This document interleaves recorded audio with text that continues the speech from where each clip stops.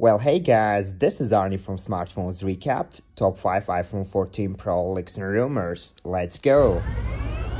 Alright, let's start off with the new design, and it seems that this year the notch is finally going away, making way for the new pill-shaped cutout and punch hole design.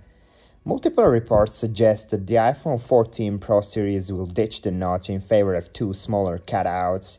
On the front of the display, there would be a punch hole for the selfie camera and a pill-shaped cutout for the true depth sensor.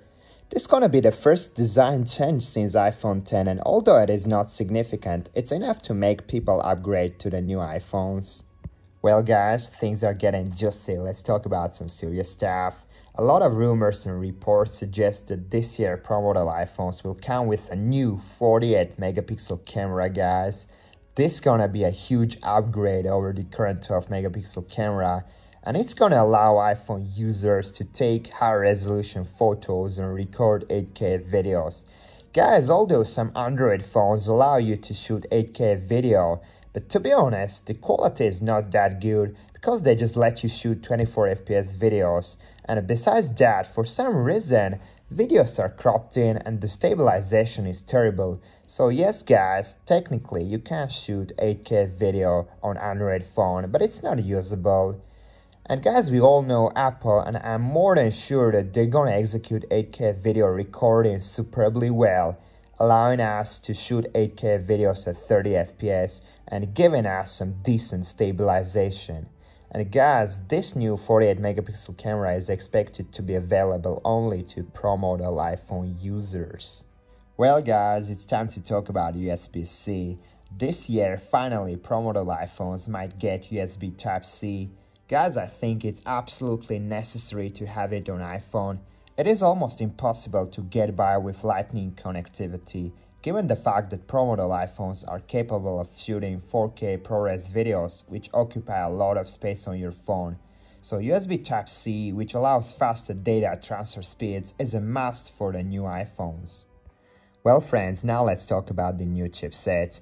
This year guys, all Pro model iPhones are expected to feature A16 Bionic chipset, which is gonna be based on ARM's V9 architecture set and TSMC's new 4nm process node.